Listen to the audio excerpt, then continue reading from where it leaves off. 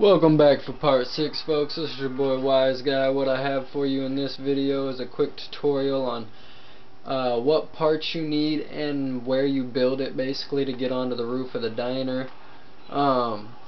It's kind of a random spawn thing. Basically, in every town there's little buildings that require you to use the air turbine to open them, and sometimes they have some of the random spawn parts, like parts to the bus and parts to the diner roof and whatnot.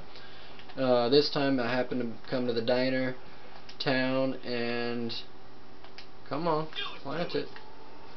Came to the diner town, threw down the air turbine, and voila, there is the big piece that you need. So that's the part that you grab.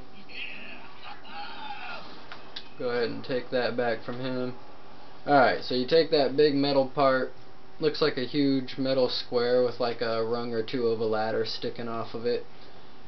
You bring it over here to the corner of the diner, look up here, attach it where you see the air vent, and voila. Now you can double jump and pull yourself up and you're on the roof. So that's how you access the roof of the diner. I hope you enjoyed it. It's got a pretty good view of the map.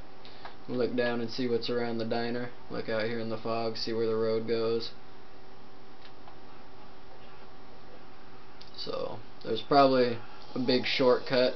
There's probably a way to cut through somewhere, get from there over there, run off. There's probably some hidden shortcuts or something, but anyways, there you go. That's your tutorial. As you see, they come hopping up on the roof. They don't come up through the that's the only reason I've been talking, waiting. I wanted to show you. He'll come up over the edge of the roof. He won't come through the hole. So usually you're pretty safe. They don't usually ever come up that hole. They always come over the edge of the roof, so you can sit up there with the team and have some fun. I hope you enjoy. I'll see you in the next video. Later.